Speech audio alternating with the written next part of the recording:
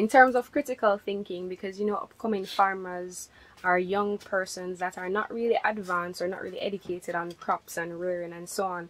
What are the challenges have you gone through that you use as a life lesson that you would want to, I guess, aspire youths to know or to help them in their own journey? You know, maybe one of the, it's like the person that I have that assists me here just now. Maybe in my lifetime I won't be able to convince that person. It's nearly my age. Of how to do things as a business to make money. Because they are literally set into that subsistence way of life. Just plant enough that you can weed and take care of. To make it bigger and make it pay for itself.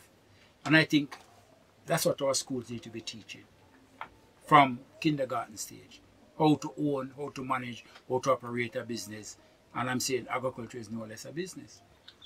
One of the things that jump out at me is young people would like to make $2 million a year salary. It's commendable. It is good. So you only pay tax on $500,000.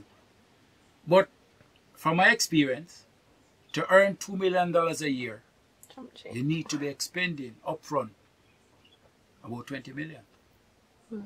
When you have time, look at the balance sheet of these big companies and banks in Jamaica and see the capital outlay and assets that they have.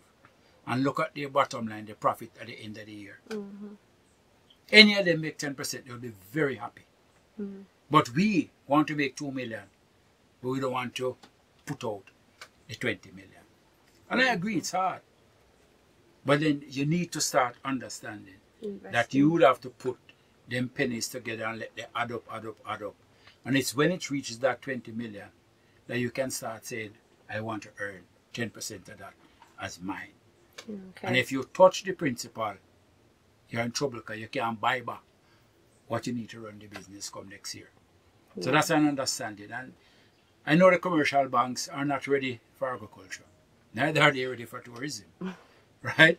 So it is our own government and the credit union movement that we have to depend on to bring us to that level.